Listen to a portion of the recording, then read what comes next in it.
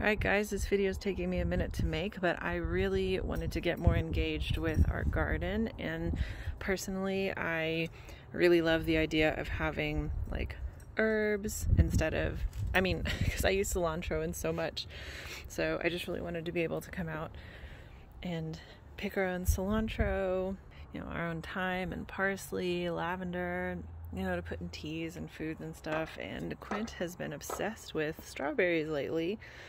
I know I don't have as much of a green thumb as him, but I do like to spray paint, so I'm just going to take you guys through my contribution.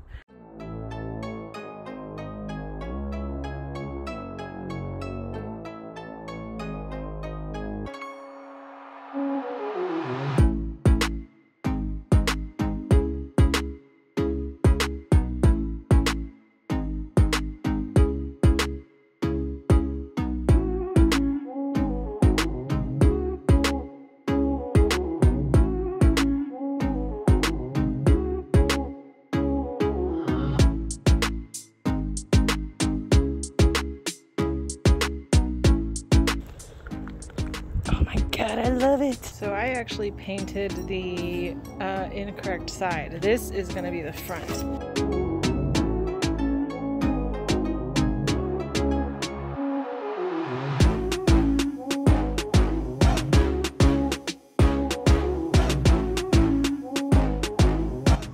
think it looks pretty groovy. This one's supposed to be for strawberries.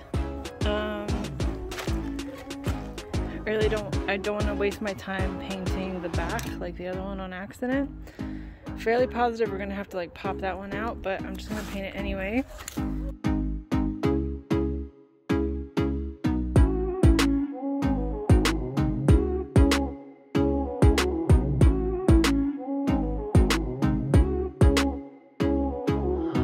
Why can I never remember to wear gloves?